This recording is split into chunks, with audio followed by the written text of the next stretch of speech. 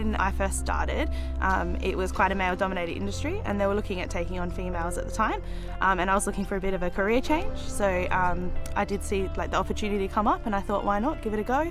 It seemed like the perfect job for me, and I really enjoy it.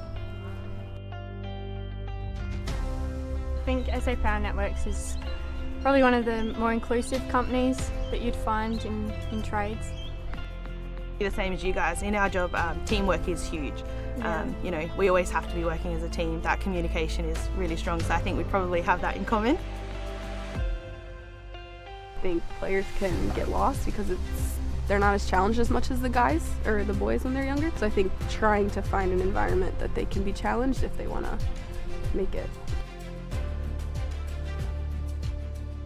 To believe in yourself and that it's possible. I mean, it's a huge amount of male that play, and then they doubt you know, they doubt about the girls and things like that.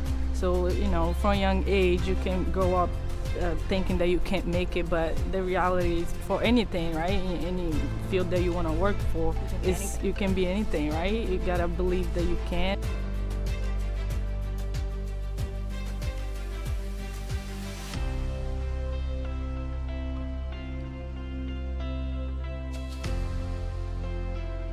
Generally, the culture here at SA Power Networks is really good. Yeah.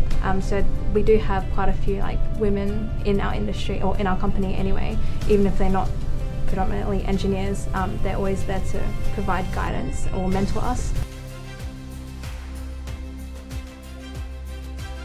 We've got a really good team culture. Yeah. Like all the girls and the coaching staff, we do get along well. We also get along well with the youth boys team and the men's team, and also the club.